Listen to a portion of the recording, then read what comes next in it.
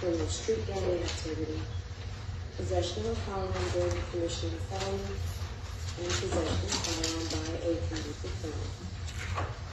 As it relates to 19 CP 183693 involving defendant Daydon Bennett, the court finds probable cause for possession of a firearm during the commission of a felony, participation in a criminal street gang activity, aggravated assault, possession of a firearm by a convicted felon, and criminal attempt to commit murder. Court notes that, and as everyone is aware here, the standard here is a probable cause standard, which is a far lower standard in the standard beyond a reasonable doubt, which is the jury trial standard.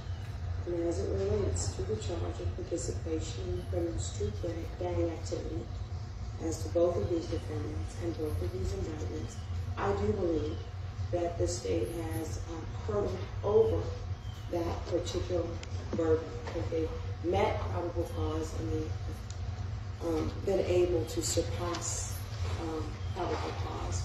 I do believe that the state has more work to do as it relates to that particular charge in these indictments in reaching a beyond a reasonable doubt standard.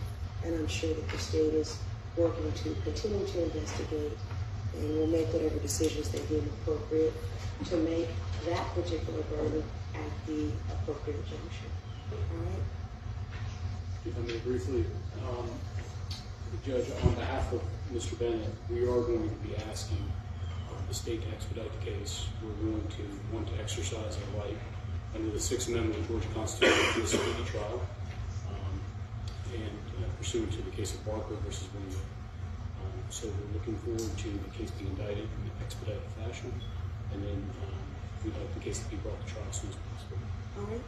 Good. Let's look this up. Yes. All right. As it relates to the issue of bond, a bond motion has been filed by Mr. Aurora and I presume Mr. Smith, and bond will be taken up by another judge on a date set by that judge.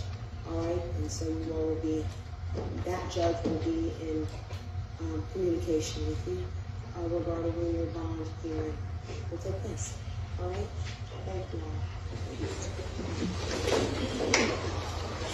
You need to request a reset date for the purposes.